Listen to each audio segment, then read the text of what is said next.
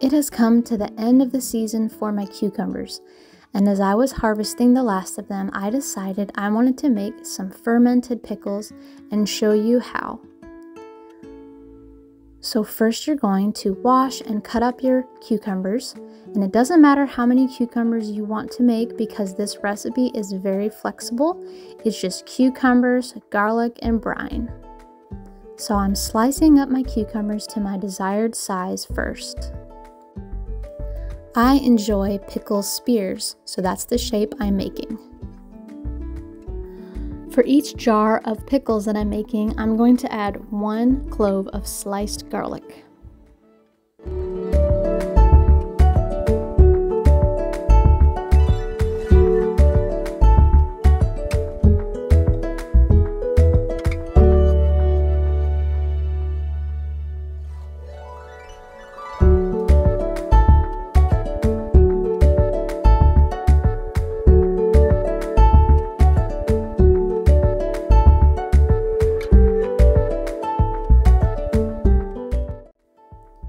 Now it's time to make the brine.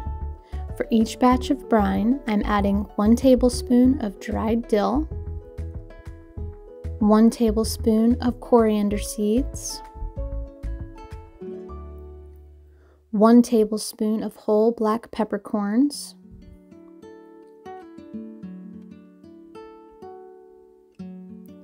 1 tablespoon of salt,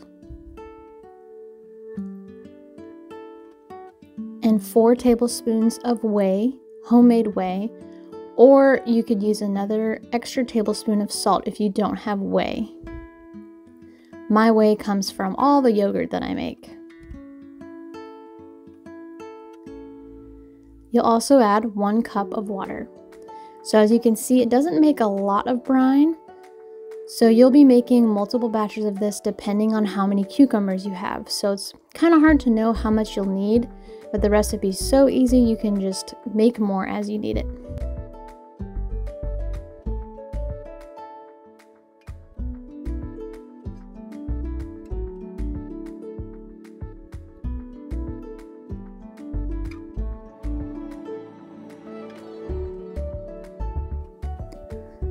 So I just added my clove of garlic, and now I'm adding my cucumbers to the jar.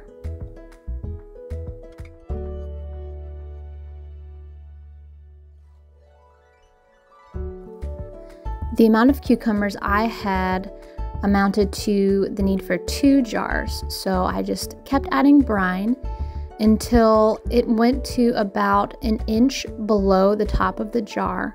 You want a little bit of space from the lid because it might rise up a little bit as it is a fermentation, so it might have some bubbles after a few days. I ended up making about 4 or 5 batches of brine. If you know you'll have multiple jars worth of cucumbers, then go ahead and just multiply the recipe and make your brine ahead of time, and then start adding it as you need it to the jars. So I'm making sure my cucumbers are completely submerged in the brine. I'm kind of mixing up my ingredients in there, but I'm also making sure that the liquid is not too high. You're going to set those aside and let them ferment for 3 days. Make sure to seal the lids tightly. After 3 days of fermenting, you're going to put them in the refrigerator overnight and let them chill before enjoying.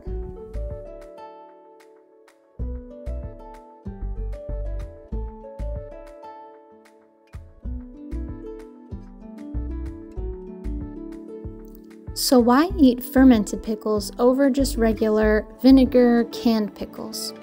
Well, the fermentation process adds probiotics, which can not only add in the bioavailability of the nutrients in certain fruits and vegetables, but it also gives us probiotics, which are healthy for the gut.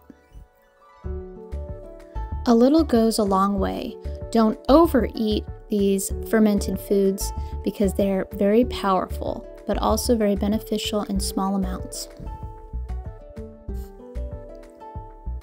Today I'm enjoying my fermented pickles with grass-fed cheddar cheese, organic black grapes, as a perfect sweet and sour snack.